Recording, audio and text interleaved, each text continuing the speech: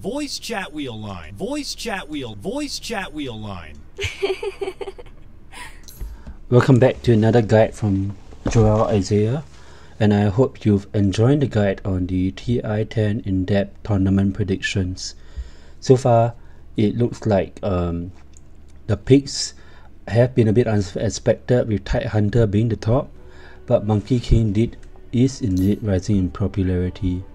Tiny is indeed one of the most banned heroes, so we will still wait and see.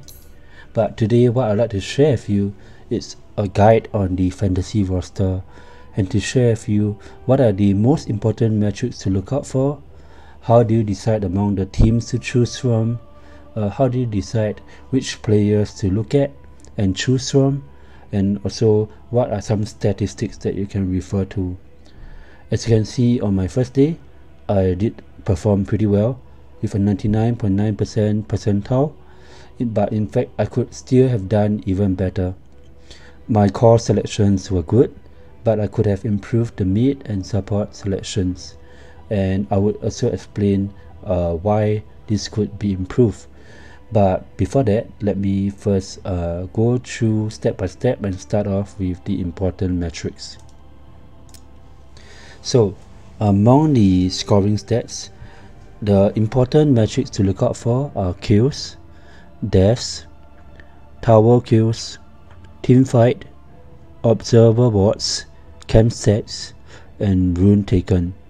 The other stats like first blood or stuns, GPM, Roshan, hits and denies, they do not matter as much, as they usually give perhaps even less than 10 points, and even with the bonuses it does not do as much.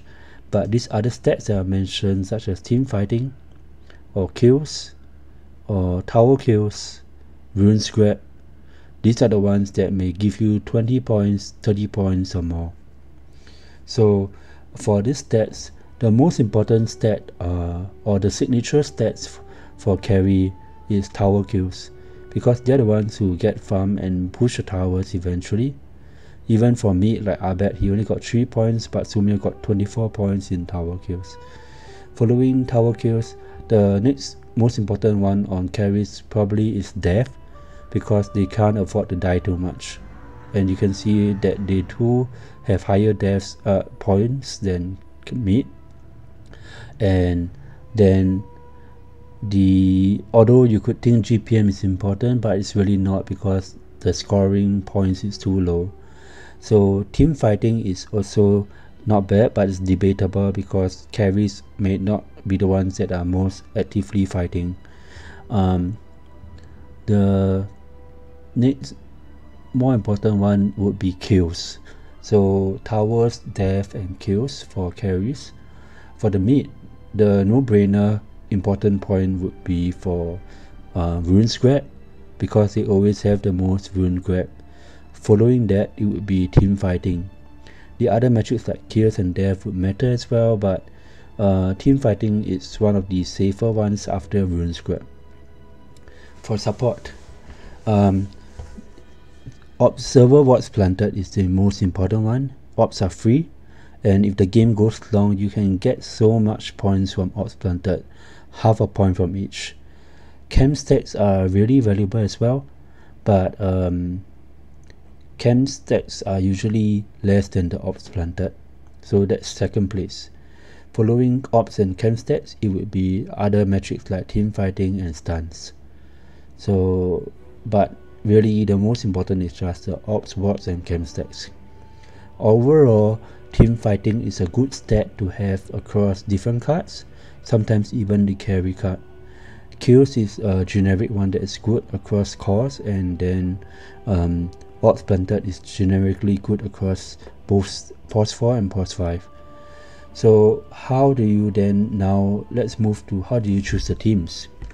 First of all, when you are choosing the team, you need to choose based on the tournament schedule and choose a team that first of all will be playing the most games. I've created my own personal spreadsheet to monitor these, and the teams that are in yellow are the ones that are going to play at least the most games, so choose among them. But aside from playing the most games, they also need to be teams that win majority or even all their games. So first, playing the most games. Second, winning most of their games or all. And the last one would be that these are teams that do not end their games too fast but have reasonably long games. And the reason that longer games can be good is because when the game drags late, metrics like GPM go up, watts planted go up, Roshan kills go up, camp stat go up, runes grab go up. So many of these points will be higher if the games are not long, not short. So this is my own personal spreadsheet where I also predict which teams will win the most game. For me, it will be Vichy, followed by Elephant and Secret. I won't share this sheet because I think it's too personal, and this is my own predictions. So just take note that you can make your own analysis by knowing which teams plays 3 games, which team will probably win the most, and also which teams will have the longer duration. So this is how you choose a team. So general preference would be Vichy, followed by Elephant or Secret, and then Fnatic. So let's go back to the fantasy roster. How do you choose the players?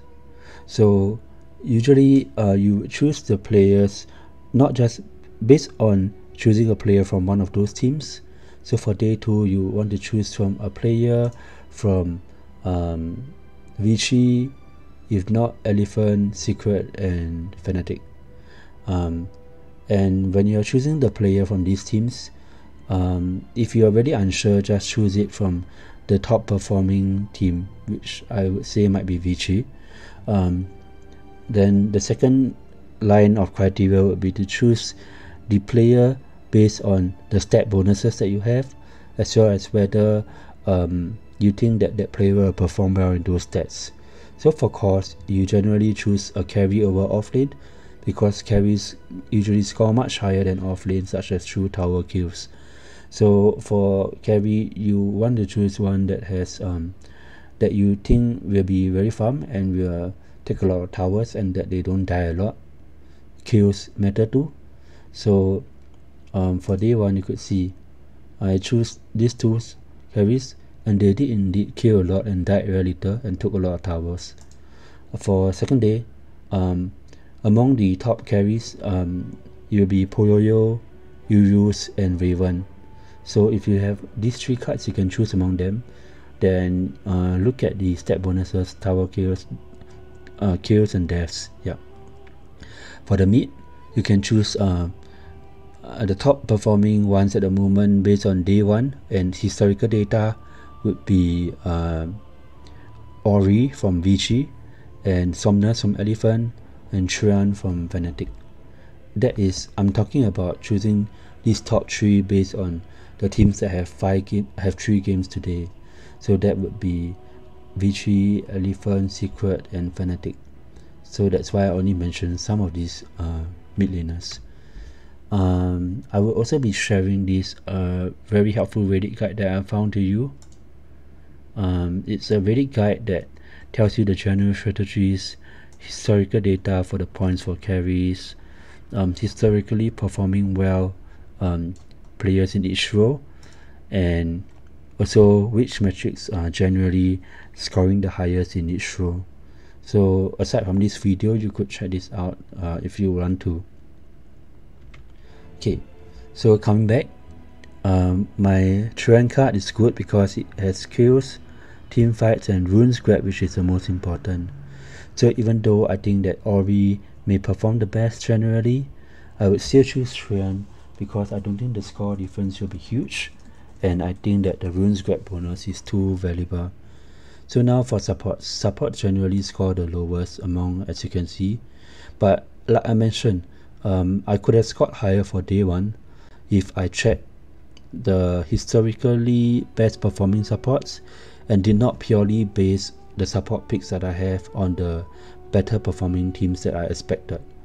If I were choosing the better performing supports historically, it would have been players like Dubu, Kaka, and So if and players like Dubo and Kakadi perform well, and here is where I'll show you the second data set that you can look at, fantasy price tracker.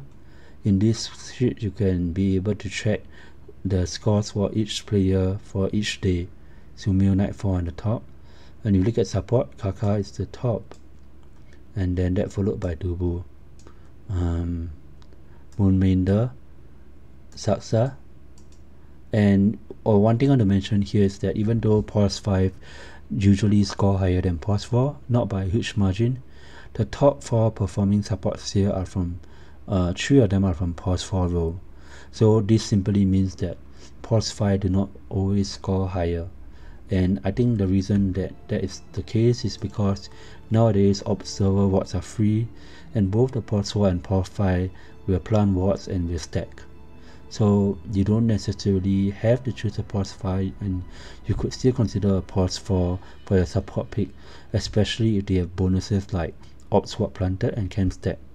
This is also a reason why I chose No Tier, even though he may not be the historically best performing support due to the Ops Sword and Cam Stack bonuses. So that said, when you're choosing support, as Ops Sword is the most important metrics, followed by Cam Stack, if your support have those metrics, even if they may not be the best performing support in your opinion, you may still want to choose the card that has the Ops Sword bonus. For me, it would be this one with DY, and DY did perform among the top for supports, and I do think B3 will do well today. Then followed by DJ was the #1 performing support for day 1 in Group B, and that's because DJ really does a lot as a POS 5, like planting a lot of boards. For the more research that can be done, do some on your own as well.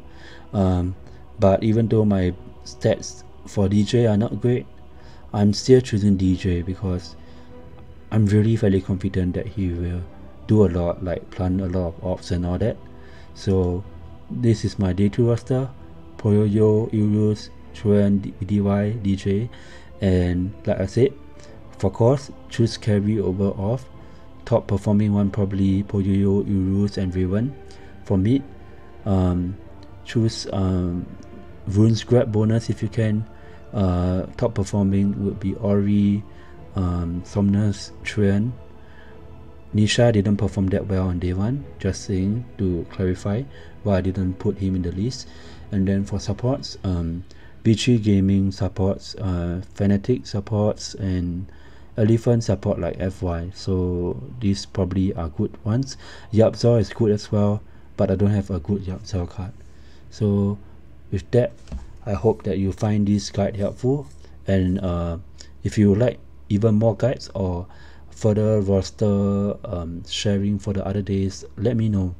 And you can check out the spreadsheet on the Reddit guide as well as the top players in my description below. Hope you like this guide. Please like it, please subscribe, and please comment your thoughts, and thank you so much for watching.